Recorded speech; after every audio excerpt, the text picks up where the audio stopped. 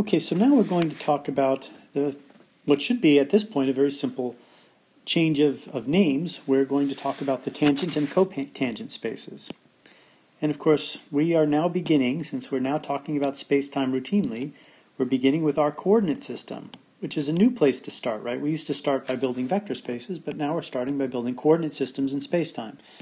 And the reason is this is actually, the idea of the coordinate system is going to be sort of a foundational concept in general relativity, so now it's a good idea that we begin with it. And of course, all the points in space-time have names, and those names are always given by coordinates. In fact, one of the ways you can write this down is, say, x mu of q would represent the coordinates at the point q. X mu of p would represent the coordinates at the point p. Things like that. And we've decided also that we can abbreviate this with just x of q if we wanted to, and just x of p, because this index here is not really the same kind of index as we've had on our vector spaces, because these are not vectors. X, it's just a coordinate labeling all the points in space-time. What we're going to do is we're going to make a bit of a change, that the vector space which we would put at a point P, we're now going to give it a name. We're going to call it the tangent space, and we're going to call it TP. And the covector space, which would exist at point P, we're going to call the cotangent space. Everything else is the same, it's just the name is different. But now when we talk about the tangent space, that automatically elicits the fact that the basis of that vector space, the tangent space, are the differential operators, the four basis differential operators, and the basis of the cotangent space are, and I don't think I named this the last time, these are one forms. The idea of a form in general relativity is something we haven't really discussed too much. But these operators, these maps, right, these maps that take del mu to the real numbers, or take vectors to the real numbers, these maps happen to be called one forms, and we'll use that language from now on. And you can build two forms and three forms and higher forms from one forms, but it's not completely obvious how to do it, and we won't discuss that for a few more lectures. But regardless, it's all still the same rules apply that we had before, which is that the one forms are maps that take the vectors to the real numbers. Oh, I should make this a new so I can do it correctly. I got to shrink that eraser too. And so this is the same rules we've always used, and but now we're going to call this the tangent space and this the cotangent space. And every point at space-time has its own tangent space and its own cotangent space, and it has all of its own tensor product spaces, right? That all exist at every single point in space-time. And now the reason we use this word tangent and cotangent, of course, well, I keep saying of course, but it's nothing of here is particularly obvious, is that the vectors that are members of the tangent space, right, are these differential operators, and they do a good job of expressing tangency, because that's what derivatives do in a lot of ways. So we speculate that on the existence of a function on space-time, which I'll just write this way, and an element, say a differential operator that is an element of the tangent space, which can be expressed as a mu del mu.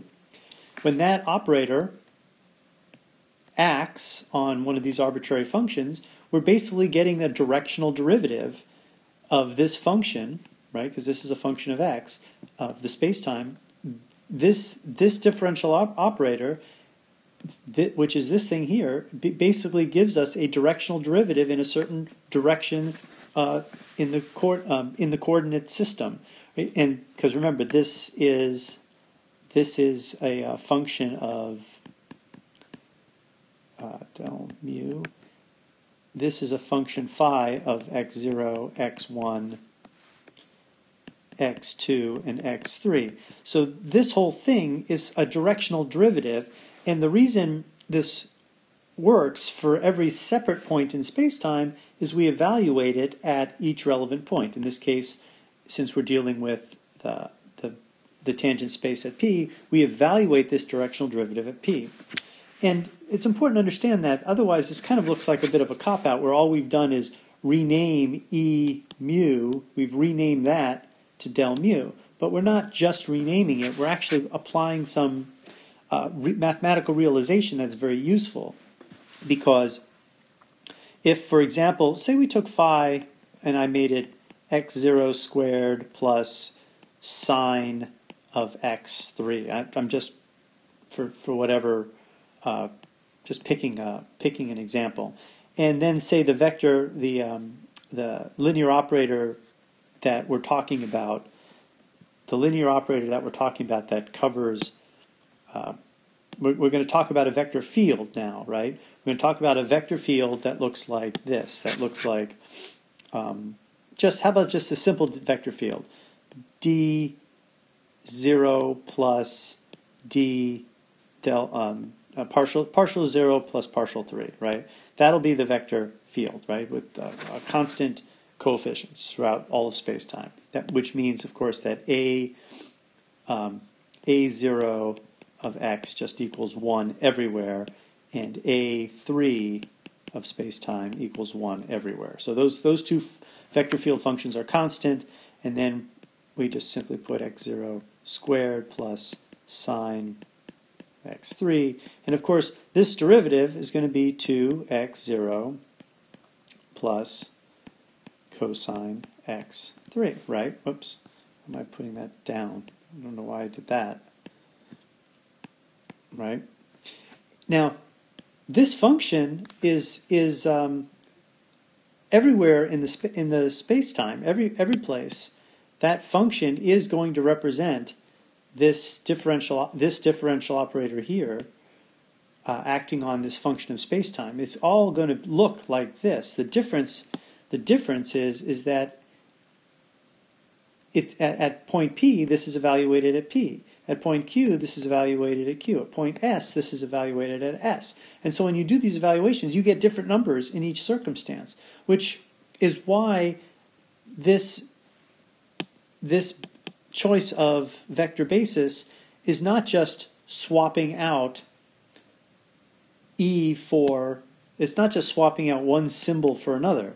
It's actually, this mathematical object gives you really different results at each different point in space-time because it references a different set of coordinates.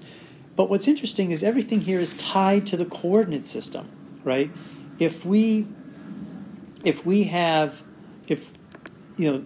a coordinate system, it doesn't make any sense. You have to have established your whatever four coordinates you want, whether they're cylindrical, polar, whether they're abstract like I'm writing here, whether they're oblate spheroidal. It doesn't really matter how you chop up space-time, but you have to do that first so you can speculate about functions on space-time, in which case you can give a realization at each point using this basis for the tangent space, using the differential operator basis, and for the cotangent space, using the basis of one forms.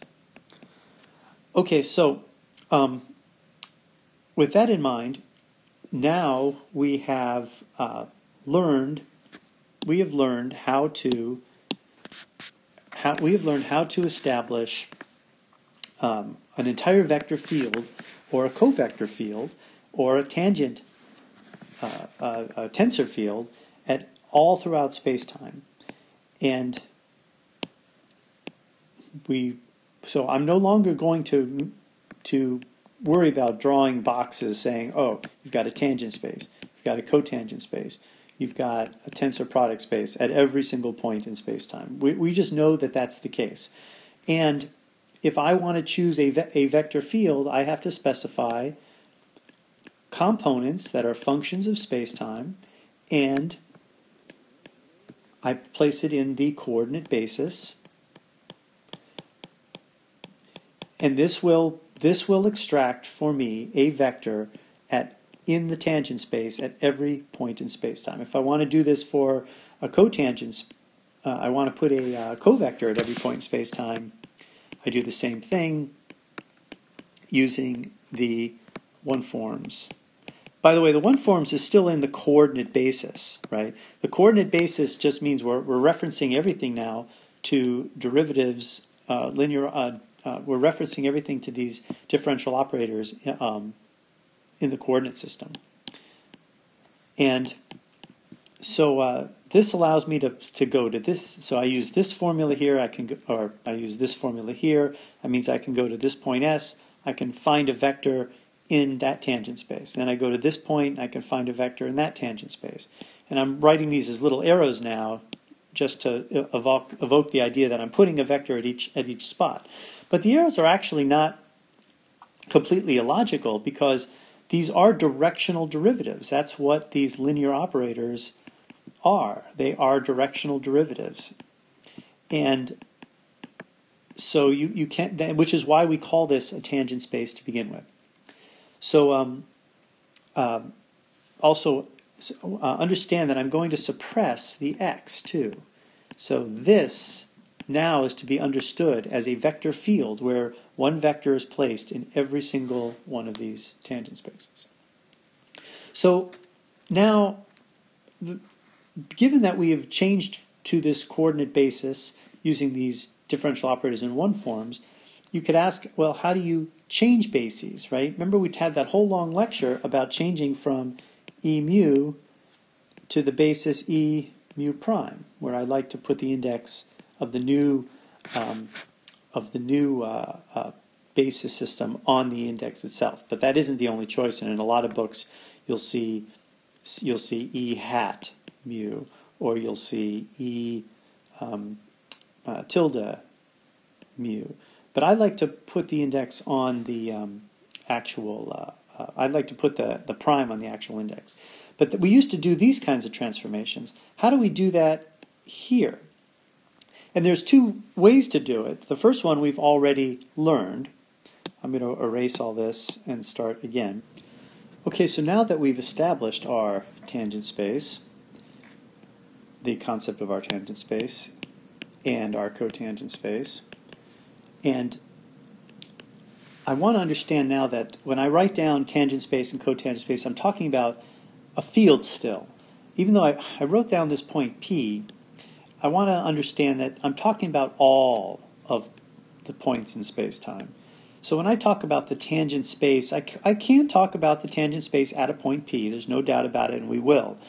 But also I want you to understand we're talking about vector fields, and the tangent space is simply an element of the tangent space is going to very frequently be, or usually mean, a vector chosen in the tangent space at every point in space-time.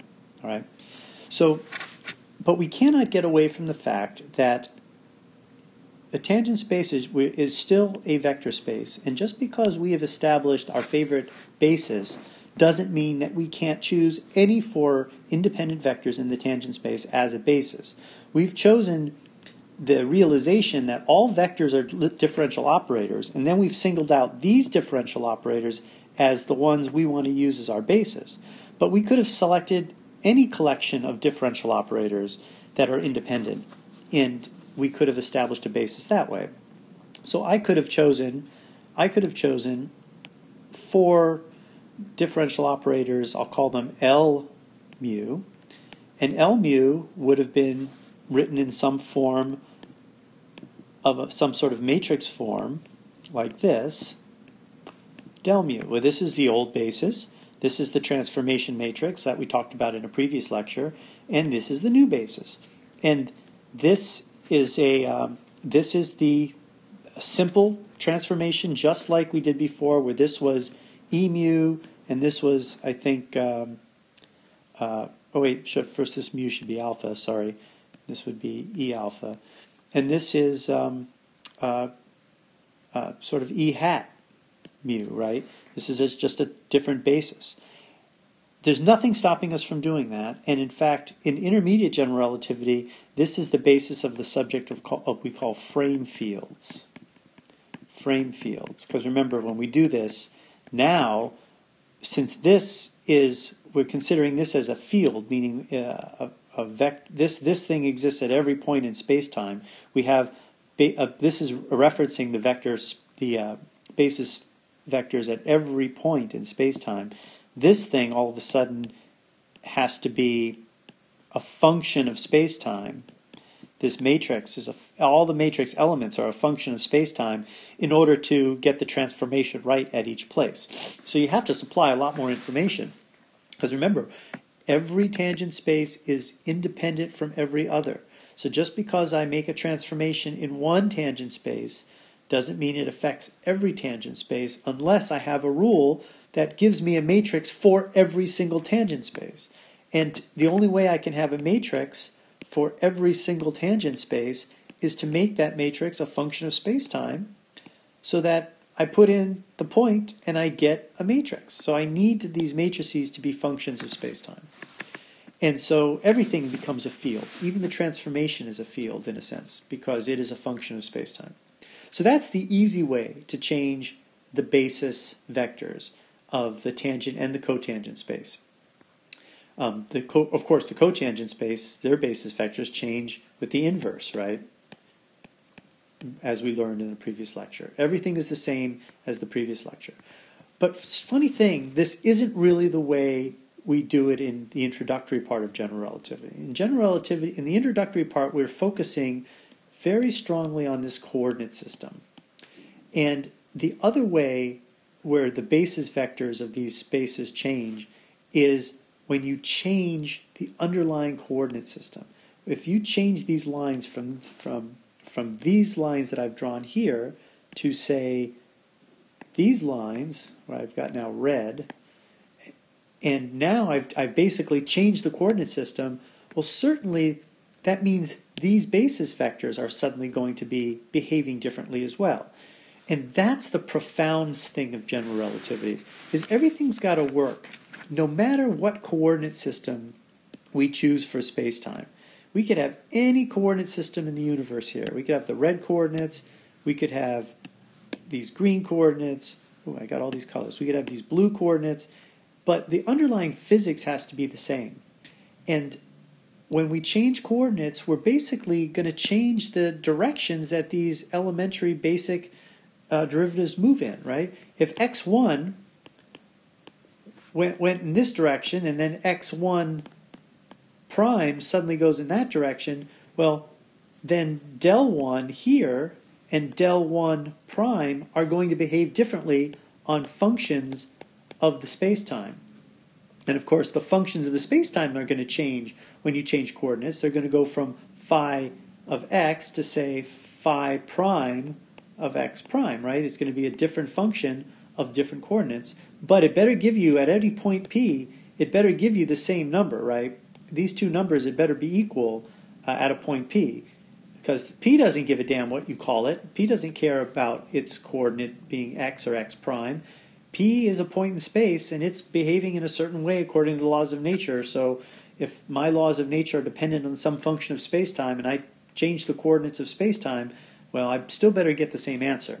In fact, that very point I just mentioned is one of the most profound underpinnings of general relativity altogether.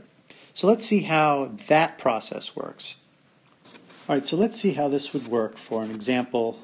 Well, not a very specific example, but let's understand how these coordinate transformations are going to work. We're going to start with our unprimed coordinate system, and I'll try to go with red here, and I'll make the red the prime coordinate system. And I'm just symbolically showing sort of different directions just to imply that they are different systems.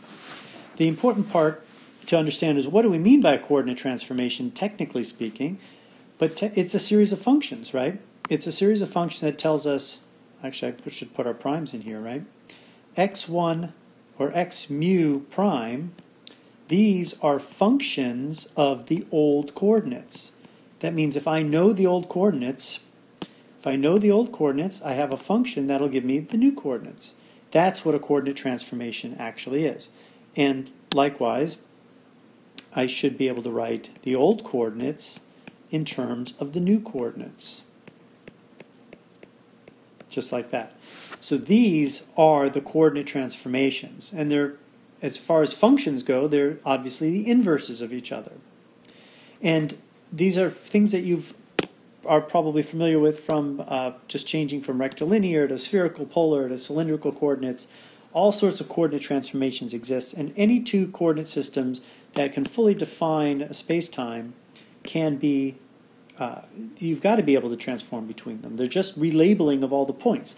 And that literally is all it is. It's just a relabeling of the names of these points.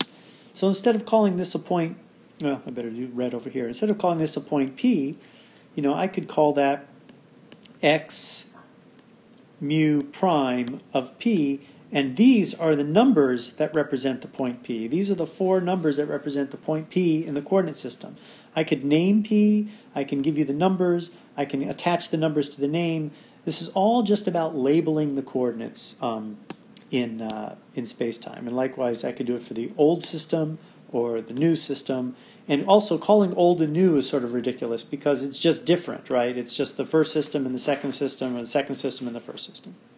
So, but once that's done, now we are going to talk about, well, we've organized space-time into a bunch of points. We're going to ultimately be making models in space-time that supposedly represent physics. So the way this is inevitably going to work is we're probably going to need functions on the space-time, right? We're going to need phi, which is a function of the first set of coordinates, and phi is going to tell us information of some sort. That we're talking about models in very big generality. Phi could be the strength of an electric field. Phi could be some other kind of physical potential. Who knows what? It could be density of material. It could be anything.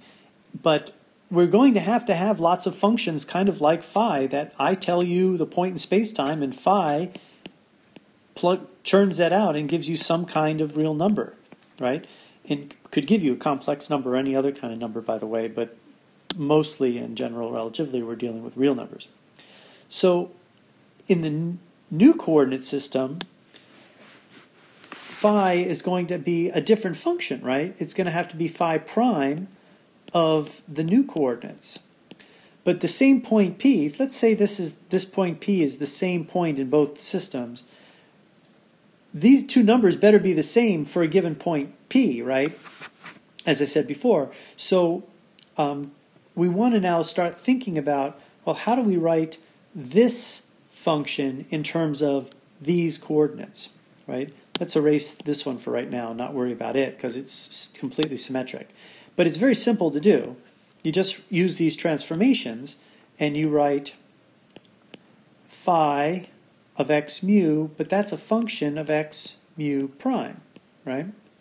So now I've really got x mu prime in, then this function goes from the new coordinates to the old coordinates, and that's exactly what phi is looking for, and now phi can give you your number.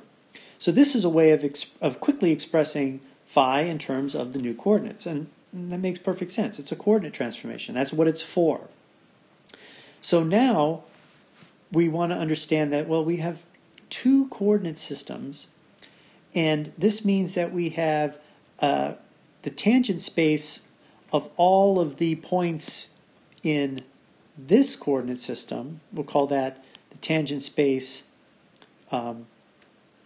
This is the tangent space for, say, for all of these coordinate systems. We'll call it TP, the tangent space there. And this is the tangent space in the prime coordinate system, right? TP prime, say, right? It's the same tangent space, right? We're not changing the underlying space-time. We're just changing the coordinates. It's kind of silly. We wouldn't. This is not something we would ever do, actually, because we haven't really changed the tangent space. We've only changed the underlying coordinate system. We've changed the name of the point that the tangent space lives at, which is the most trivial possible thing we could do. On the other hand, since the basis vectors are so intimately tied now with the coordinate system, the basis vectors here would be del mu, but here it would be something like del, I keep calling it del, but I should say partial mu prime. Those are not the same basis vectors, but it's the same tangent space. So we know that these basis vectors and these basis vectors are related by a linear transformation. That means we definitely expect, just like I showed briefly in the previous slide, we definitely expect a relationship that looks like this.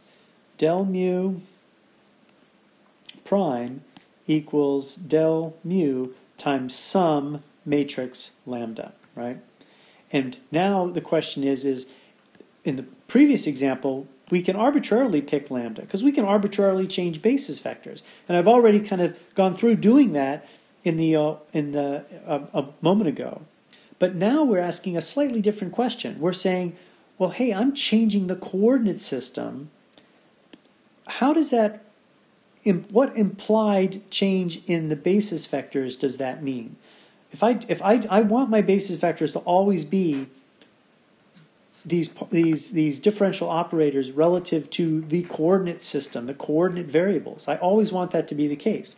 So if I change my coordinate system, what lambda does this force us to choose to change to express the new partial derivatives in terms of the old partial derivatives? And that's the question that we're going to quickly look at right now. So what we'll start with is we'll go back to this expression really is sort of the heart of it. X mu prime.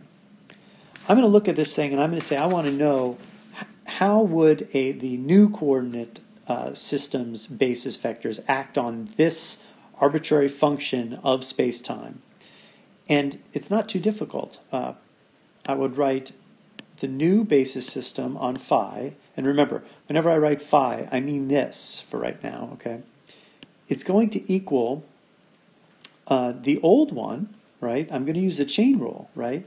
The old differential operator on phi multiplied by the subsequent differential on the inside using the chain rule, which is dx mu dx mu prime, like that.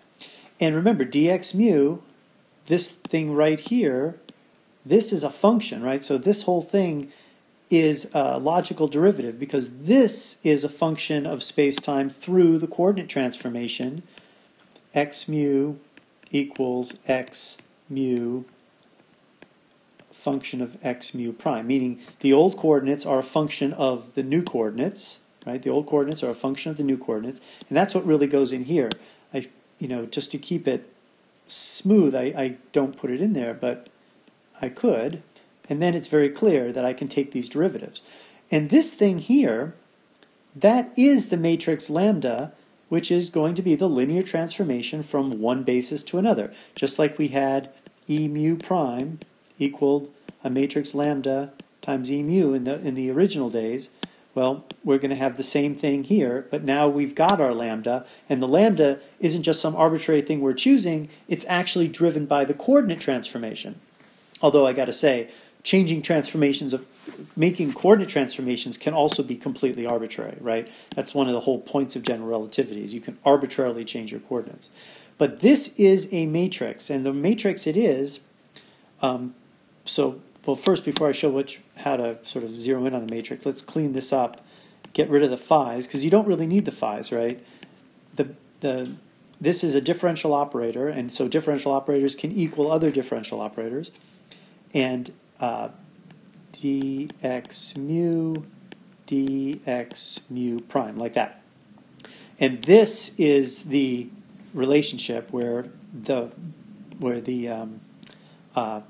lambda goes right there. Now remember also, where this is lambda, right? This object right here is the matrix, the linear transformation matrix between this basis, the old basis, and the new basis, right? Let me go ahead. Now, the actual matrix itself would be dx0, dx0 prime, all the way to dx3, dx3 prime, like that, right? That's the actual linear transformation. But what's important to understand is, remember, we're dealing with a space-time, right? So these basis vectors, they're very well defined at every single point because we have this coordinate system that we're leaning on. So every single point has its basis, but each point, this transformation is slightly different. And the reason it's different is because this thing here is a function of space-time. So lambda is actually a function of space-time. So every single point, this matrix is actually a function of space-time, and every single point has its own slightly different transformation. Well, we hope it's slightly different because we hope everything happens smoothly. So this is why everything is now thought of as vector fields and tensor fields. We're now talking about doing this process of a basis transformation, not just in the tangent space at any one point, but in all the tangent spaces together. And to do that, well, we've already kind of solved this problem. These basis vectors, we understand that they're established at every point, and they're directional derivatives that will give us typically different values when applied to these functions that exist on all space-time. But now the transformation itself turns out to be a matrix, but it's a matrix of functions, and those functions are these transformations of the coordinate system, right? These functions are these things, right? X mu prime, which are functions of space-time, and therefore the transformation matrix is a function of space-time. And so now we get a matrix for every single point, and in principle we can make a transformation, a basis transformation at every single point. And what's good for the vector space, the tangent space, is good for the cotangent space. And in the circumstance of the cotangent space, I would end up with this transformation. It's basically, should be no surprise, but it is the inverse of it's the inverse of the transformation for the partials, right? So the basis in the tangent space went like the transformation in the tangent space looked like this. Whoops. Dx mu prime partial mu. So these are the two core transformations. The cotangent basis vectors, the basis 1 forms, will use the inverse matrix, which is this thing, that the basis vectors do. And of course, that's because they transform in a different fashion. These things here are transforming contravariantly. These things are transforming covariantly. Why? Well, we defined anything that transforms like the basis vectors transforms covariantly. Anything that transforms using the inverse transforms contravariantly. So that's exactly what's happening here. These are the basis vectors of the tangent space, and therefore they transform by definition covariantly. And then when we do the analysis on the cotangent space, we discover, hey, those things use the inverse matrix, therefore they transform contravariantly. And now what's important to see is that this is where many general relativity textbooks start. They begin by saying, hey, you may have these things out there in the world called vector fields, and they just write them down like this, or they write them down like this. And they say, well, these vector fields here, if they transform using this rule, when I switch the coordinate system of my space-time, if these things transform this way, we're going to call them contravariant vectors. If these things transform this way, we're going to call them covariant vectors. And that's where they begin. I mean, that's like day 1 of many general relativity classes, and it's chapter 1 of many general relativity textbooks. And I've always found that a very confusing place to start because it seems so ad hoc to the student why that would be or what the foundation is. But now we kind of know. We actually know a bunch of things that they never told us. First of all, these are the components of vectors, right? They're not writing down the actual basis vectors because they're missing these things, right? So they've only got half the story. They're relying on the index gymnastics that they teach also in Chapter 1 to keep all that straight, and they sort of hide this machinery, thinking it's more efficient to teach it without that.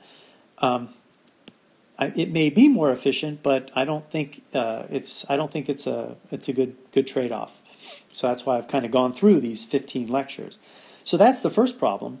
And then the second problem is, well, this is supposed to represent a vector, which normally is an element of a vector space, right?